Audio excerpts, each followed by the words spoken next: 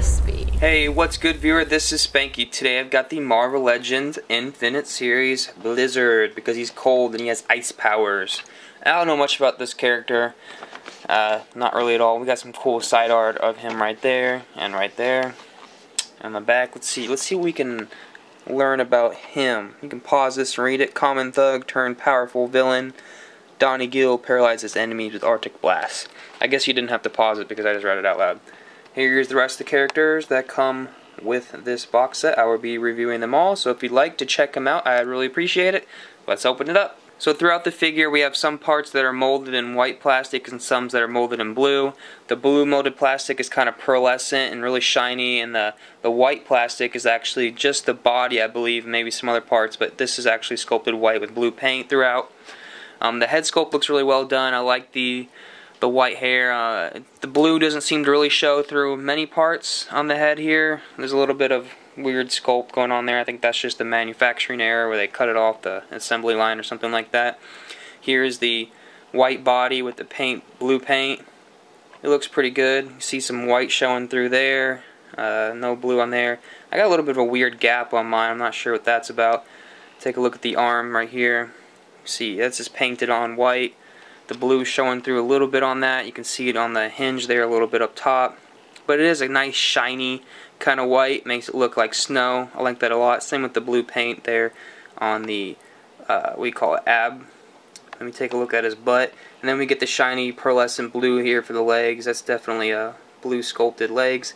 And then we get white sculpted calves and feet with blue paint apps. You can kind of see the difference here. This is definitely a darker blue than the rest of the figure. I'm not sure why they did that.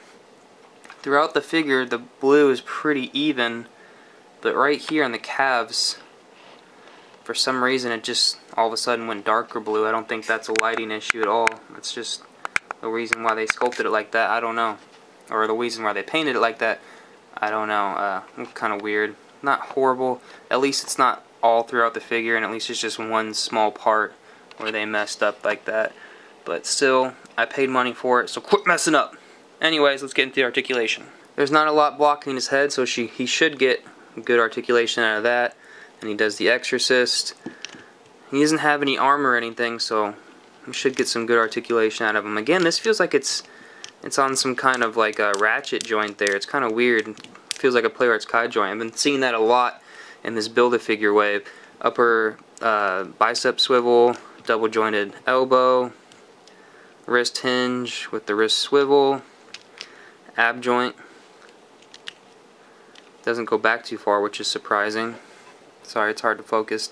And then we got a little gap here. I'm not too thrilled with that. For some reason it just didn't come out even. You can kind of actually slide it back and forth a little bit. That's weird. I've never seen that before. Waist swivel. His legs go up that far, go back that far. Upper thigh swivel. We get a calf swivel. Seen that a lot on these Hulk Build-A-Figure figures.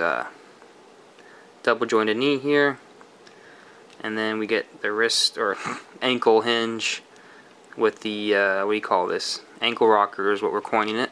So I would kind of recommend it, unless if you're not trying to build the BAF and you're not partial to this character at all, then maybe pass. It would have been nice if it came with some kind of effect, like an ice effect or just something, because it's kind of a basic figure. It came with two pretty big Build-A-Figure pieces, so I guess they didn't find any extra package space to put anything in there. But it would have been nice if they added something, because it's just a really basic figure, not much going on to it, easy paint apps and anything, so I feel like I want a little bit more out of it. Check out Big Bad Toy Store for the rest of this line, including BLIZARD, and you can build a-figure Hulk, which I'll be having here soon.